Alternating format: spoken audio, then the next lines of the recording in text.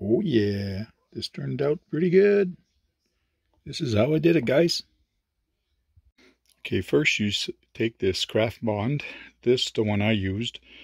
It's temporary or permanent depending how you do it. So if you actually spray it on there a light coat and wait 5 minutes, it becomes sticky. And then you can actually apply it on it, just like I've done. And then it's removable. You can actually remove it. And what's nice with it, it conforms to all the curves that's on there. So this is going to be a nice, perfect mask for that. Now I got to do the other one and then start painting. There we go. All 4 pieces are done. Now it's time to use the airbrush. Not too shabby, if I say so myself. I'm going to peel the other ones and then do the other color.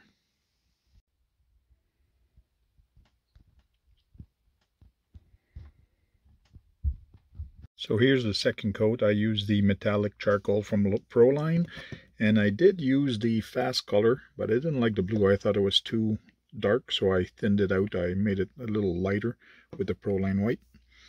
And this is on the other side. So it looks like there is a little bit of residue, some spots from the glue, I believe.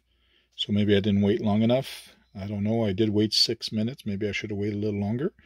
But it does not show at all from the other side. So I'm going to peel it off now and actually see how it actually ended up. So there it is, all peeled up. There was a tear in my design, but I left it there anyways.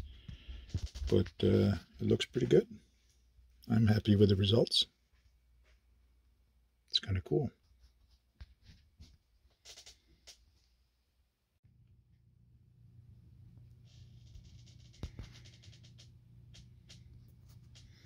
There we go, all done. Did a pretty good job.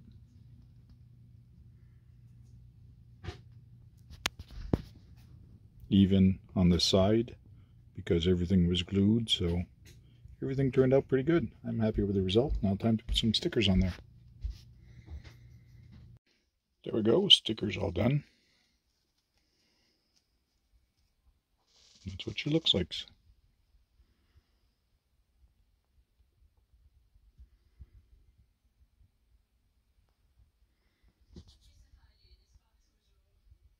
There we go. That was just a quick thing I wanted to show you guys, and it's a new thing I just tried, and I'm happy of how it actually turned out. So please like, comment, and subscribe for more. If you have any questions, don't be shy and ask them, and I'll try to reply in the comments below. Thanks, guys. See you all later.